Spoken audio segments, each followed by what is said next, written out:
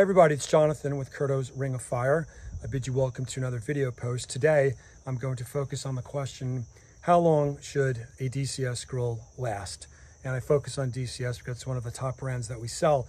And it's funny because when talking about DCS, I can give you very extreme answers to that question.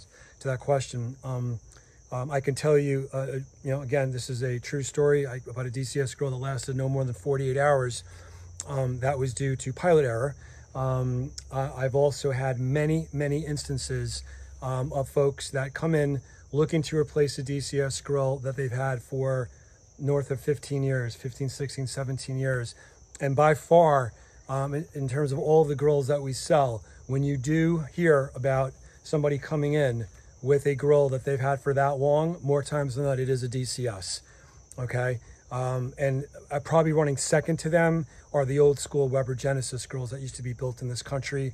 As you may or may not know, the current Weber Genesis grills are nothing compared to the old ones.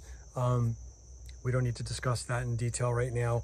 But nevertheless, the DCS grills, how long should they last? That is all going to be dependent upon how you treat it, okay?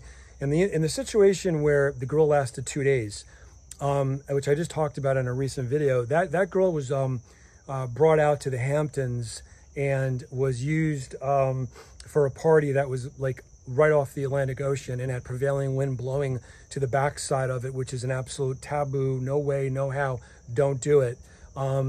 You had the grill on, very powerful burners. You had prevailing Atlantic Ocean wind blowing to the back of it. All the heat was pushed forward to the manifold. The grill melted out by the middle of the weekend, okay? They should have never done that.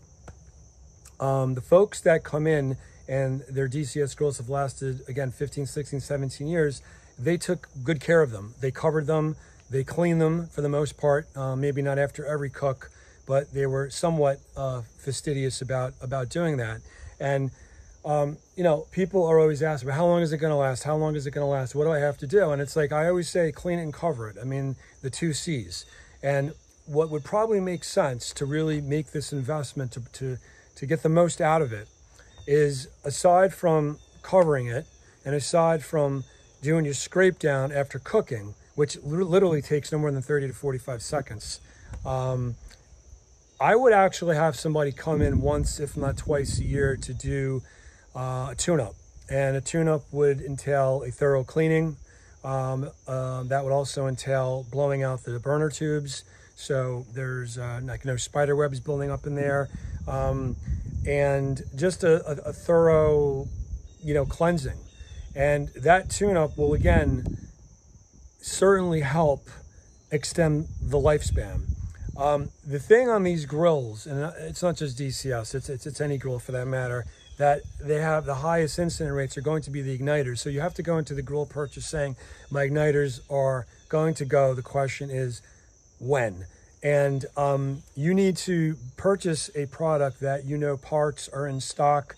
There's good customer service. I mean, I'm going to make another video about the absolutely extraordinary, phenomenal customer service that DCS has been providing recently, and it needs to be spoken to and it needs to be broadcast out to the public, because they're actually setting a new level in terms of customer service excellence. So look for something on that coming up soon.